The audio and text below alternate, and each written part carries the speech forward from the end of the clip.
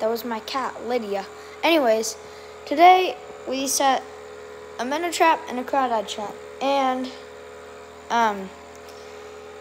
you guys can obviously hear the bubblers behind me.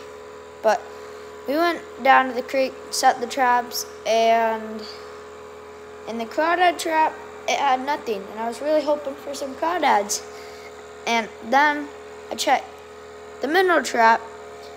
Oh, and the crawdad trap was by lots of rocks where crawdads like it. The minnow trap was just by the shore, kind of. Caught like a dozen minnows and 3 crawdads. There are the crawdads. They're a bit feisty. There's a bigger one. We caught these 3 in the minnow trap.